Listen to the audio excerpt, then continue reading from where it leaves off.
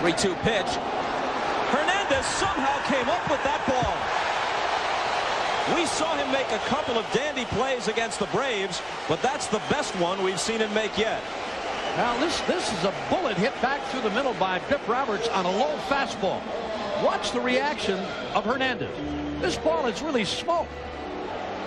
Down he goes. He's got it. There's the throw, and Roberts is gone. What a play by Hernandez. One more look. Low fastball. He hit it right back through the box. Down he goes to make the pickup, and then an easy throw